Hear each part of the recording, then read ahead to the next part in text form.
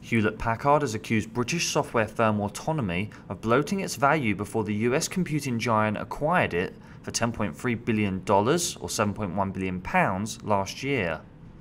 HP said it was extremely disappointed after it claims an internal investigation found evidence of serious accounting improprieties at the Cambridge-based company.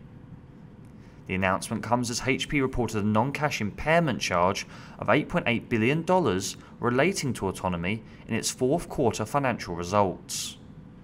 The internal investigation was launched after a whistleblower from Autonomy senior management came forward alleging questionable accounting and business practices at the software firm. 9 months after the sale, the chief executive and founder of Autonomy, Dr Lynch, stepped down, but a spokesperson for the 47-year-old, who made more than $500 million from the deal, says that Dr Lynch flatly rejects the false allegations. HP has said that as well as referring the matter to the regulatory authorities, it would be taking civil court action against various parties to recoup the money for its shareholders. Shares in HP fell more than 13% in the opening minutes of trading in New York.